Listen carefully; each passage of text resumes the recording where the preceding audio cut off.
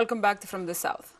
On Tuesday, the first financing for Cuba's COVID-19 vaccines was approved by the Central American Bank for Economic Integration, CABEI, for 46.7 million euros for Cuba to produce 200 million doses of its homegrown vaccines. According to a press release of the financial institution's website, an extraterritorial country member of CABEI, Cuba will have the possibility to strengthen the capacities to develop other drugs and improve the medical equipment and diagnostic kits for the benefit of the population.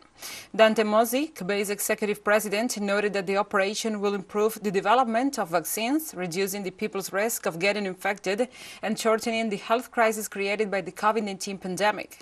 The loan includes bolstering the Cuban biopharmaceutical industry's infrastructure, increasing the production of injectable antibiotics, parenteral solutions, generic drugs, and similar products.